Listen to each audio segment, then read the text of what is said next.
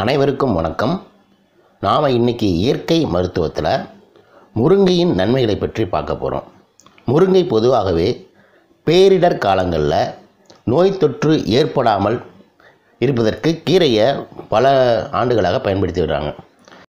கீபா போன்ற நாடுகளில் அரசாங்கமே முருங்கைக்கீரையை பயிரிடணும்னு சொல்லி ரெக்கமெண்ட் பண்ணியிருக்கு. இப்போ நம்ம கிராமங்களில் முருங்கை பற்றி சொல்லணும்னா 300 நோய்களை விரட்டும் முருங்கை அப்படின்னு நம்ம கிராமத்தில் ஒரு பழமொழி இருக்குது. அதாவது வருடத்தோட எல்லா நாட்களிலும் கிடைக்கக்கூடிய முருங்கைக்கீரை வாரத்தில் 3 நாள் நம்ம சேர்த்து வந்தாலே குடும்பத்தில் உள்ள அத்தனை பேரும் ஆரோக்கியமும் மேம்படும்னு மருத்துவங்க சொல்கிறாங்க. முருங்கை மரத்தோட இலை, பூக்கள், காய்கள் எல்லாமே மருத்துவ குணம் கொண்டவை. முருங்கைக்கீரையினோட சாறு நம்ம உடலில் இரத்த அழுத்தத்தை கரெக்டான அளவில் வச்சிருக்க உதவுது.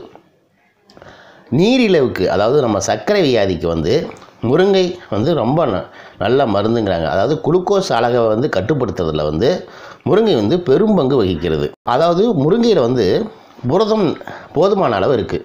சைவ உணவுக்காரர்களுக்கு சோயாவில் தான் அதிக புரதம் கிடைக்கும் என சொல்லி வந்த உணவுத்துறை நிபுணர்கள் இப்போது முருங்கையை புரதச்சத்து குறைபாடுகளுக்கு பரிந்துரைக்க ஆரம்பித்திருக்கிறாங்க.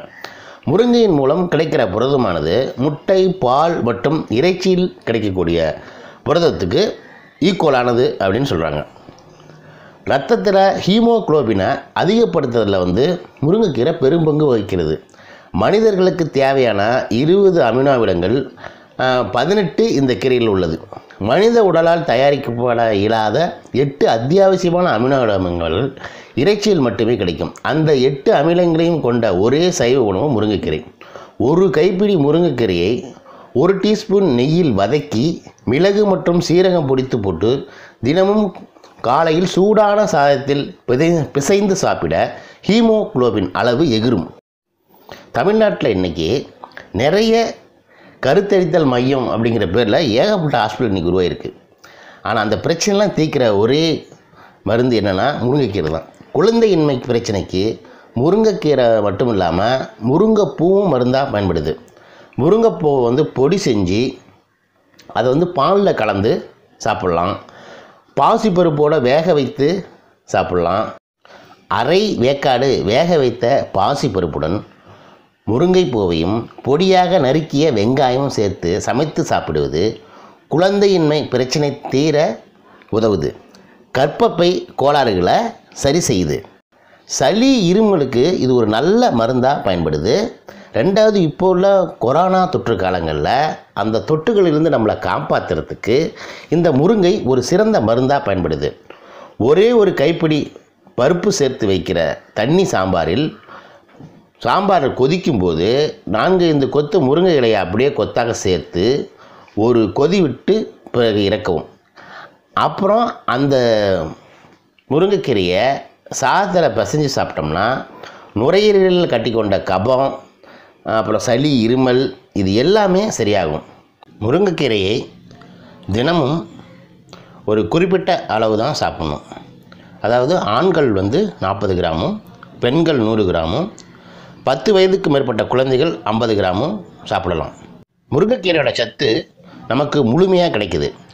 முருங்கைக்கீரையில் தயிரில் இருப்பதை விட 2 மடங்கு அதிக புரதமும், ஆரஞ்சு பழத்தில் உள்ளதை போல் 7 மடங்கு விட்டமின் சியும், வாழைப்பழத்தில் உள்ளதை போல் 3 மடங்கு பொட்டாசியமும், கேரட்டில் உள்ளது போல் 4 மடங்கு விட்டமின் ஏவும், பாலில் உள்ளதை போல் 4 மடங்கு கால்சியமும் போன்ற சத்துக்கள் இந்த முருங்கைக்கீரையில் இருக்குது. அப்படிங்கிற போது முருங்கைக்கீரை எவ்வளோ சிறந்த ஊட்டச்சத்து உள்ள உணவு அப்படிங்கிறத நீங்கள் இதிலிருந்தே தெரிஞ்சுக்கலாம். முருங்கை மரத்தை நம்ம ஒரு மூலிகை மரம்னே சொல்லலாம்.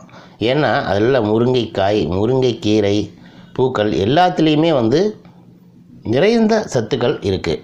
இப்போ முருங்கை இலையை பொரியல் செஞ்சு சாப்பிட்டா மலச்சிக்கல், கண் நோய், பித்த மயக்கம் போன்றவை வராது. மேலும் இந்த பொரியலை தொடர்ந்து 40 நாள் சாப்பிட்டு வந்தீங்கன்னா இயற்கையாகவே ஹியூமன் பாடியில் ஆண்மை பெறுகிறதுக்கான வாய்ப்புகள் இருக்குது.